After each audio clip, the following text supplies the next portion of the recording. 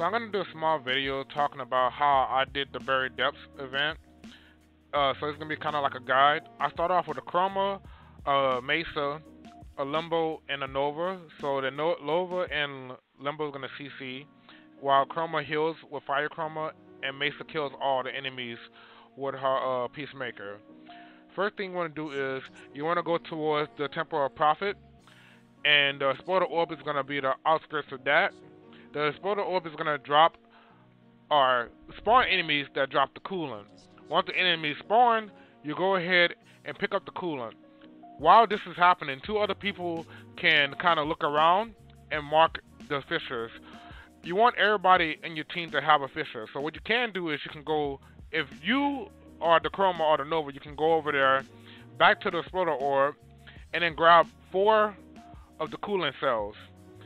That can kind of make the transition a lot easier. And if you have enough leeway while the enemies are fighting over there and the percentages are going up slowly, you can actually fly around the whole map and mark more of the fissures. That's why they have some of the waypoints on the screen right now. Because we have me and the Nova are flying around marking fissures. As you go on and do this, you're going to have to use 1 canister for basically 4 fissures. If you do that, you get a bonus 7 points.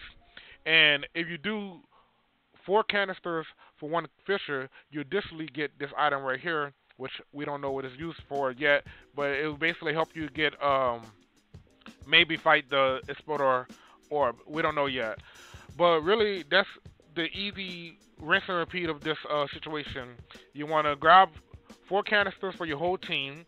You want to use 1 canister on 4 fissures to get the bonus 7 points, and then after that, rinse and repeat. It's not that hard of it to do. It's really easy to do with the team that I chose to do this with, being Chroma, Mesa, Limbo, and Nova. And that's really all I have for you guys today for this video. And I hope it helps you guys in trying to farm this. I won't lie, it was really boring doing it this way, but it was very efficient, and we got it done in like an hour or less. We actually got like 50 done with this whole mission done. 50 fissures done within this whole mission of us farming. Well, if I edit this correctly, I will have added this into the video I made. But so I did that farm and oh crap, I messed up. I can't look at last mission progress.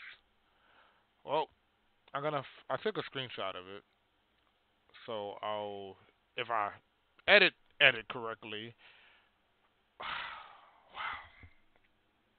Either way, I did a farm in like an hour, and I got 50 exactly. No, I got 27-ish or something like that. I don't even know because I had 22, and then I end up actually getting exactly 50.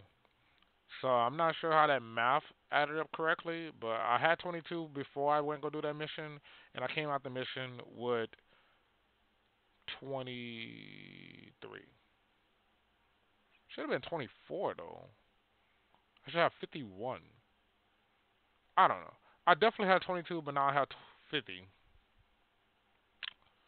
So, take a quick gander at these things. I'm rambling right now. I just noticed that.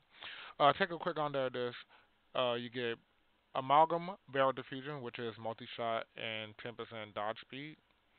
And then we got Amalgam Organ Shatter, which is critical damage plus charge attack speed. And then Udiko gives us another pack of it, which is Amalgam Shotgun Splash, which is fire rate plus 8% revive speed.